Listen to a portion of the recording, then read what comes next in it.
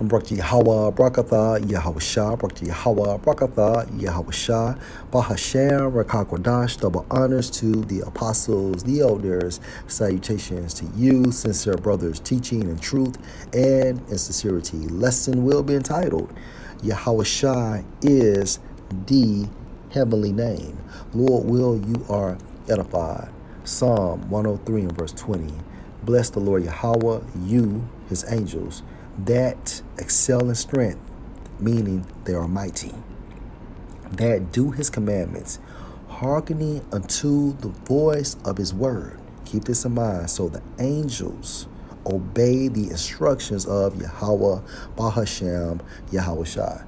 Verse 21, bless you, the Lord Yahweh, all you his host, referring to the angels, you ministers of his that do his pleasure. Okay, so whatever Yahweh, Bahashem, Yahawashi want, okay, the angels will do perfectly. Okay, case in point, let's go to Matthew chapter 1 and verse 19. Then Joseph, her husband, being a just man and not willing to make her a public example, was minded to put her away privily. Verse 20. But while he thought on these things, behold, the angel of the Lord appeared unto him in a dream. Wait a minute. But while he thought on these things, behold, the angel of the Lord Yahweh appeared unto him in a dream, saying, Joseph, you son of David, fear not to take unto you Mary your wife, for that which is conceived in her is of the Holy Spirit. And she shall bring forth a son, and you shall call his name Yahawashi, for he shall save his people from their sins. Now, wait a minute. Where did this angel get these instructions from? Going back into Psalm 103 and verse 20. Bless the Lord Yahweh, you his angels, that excel in strength, that do his commandments, hearkening, listening, or obeying unto the voice of his word. This angel, right, received this instruction from Yahweh Bahashem, Yahawashi. Okay.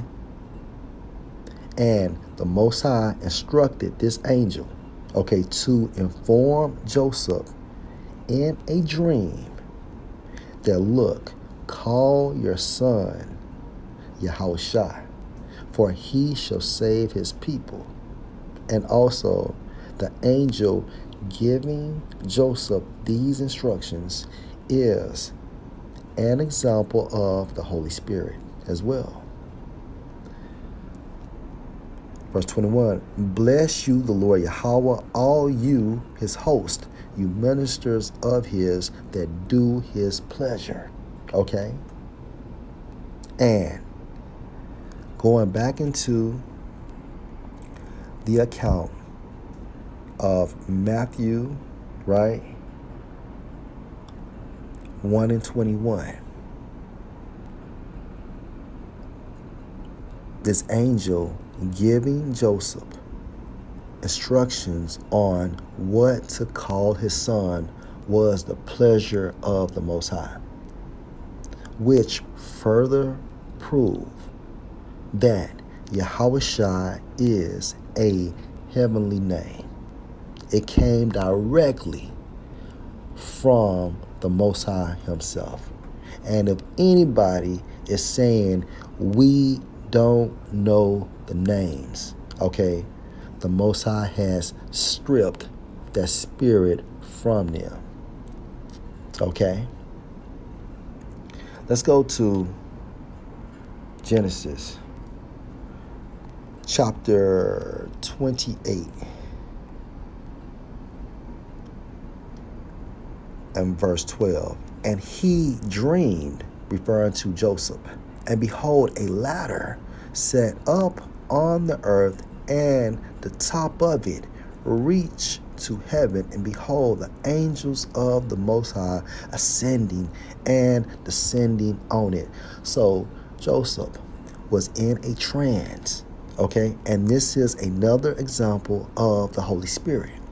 Okay, so Joseph was in a trance and he saw angels going up and down, to and fro, from the spiritual realm to the earthly realm, from the earthly realm to the spiritual realm, back and forth. Okay, and they're doing the task of Yahweh Bahashem, Yahawashi. And what proves that? Again, Psalm 103, right? 103.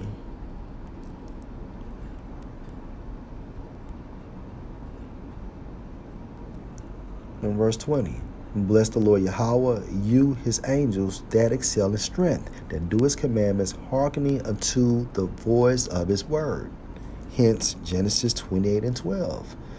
Bless you the Lord Yahweh, all you his hosts, you ministers of his, referring to the angels that do his pleasure. Okay, hence Genesis 28 and 12. Okay, so in Genesis 28 and 12, right?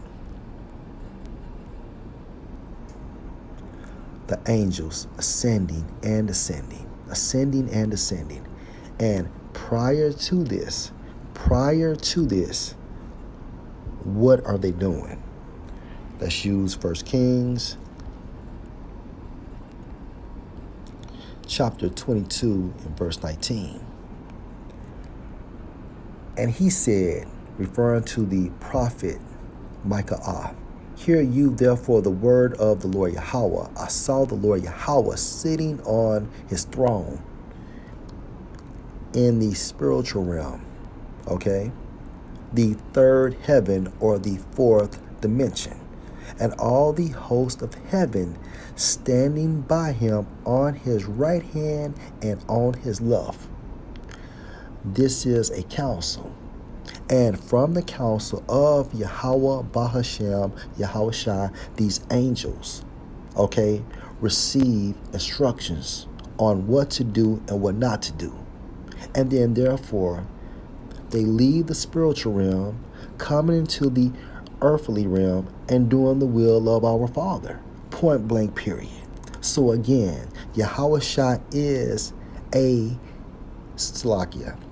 Yahawashi is the heavenly name. That name came directly from the heavens. All right.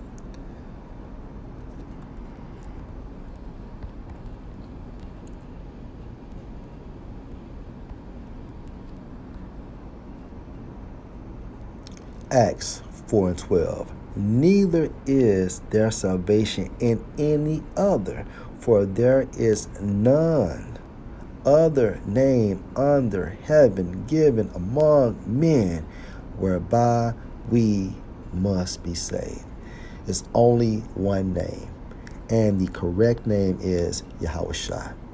And again, that came directly from the heavens. Okay, the third heaven, from Yahweh himself, right? And if there was another name, Yahawashi would have informed us via the scriptures. He would have said, okay, this is my earthly name, but at the allotted time, I'm going to give you my heavenly name. That's nowhere in the scriptures. Okay? Lord, will you edify? Shalom.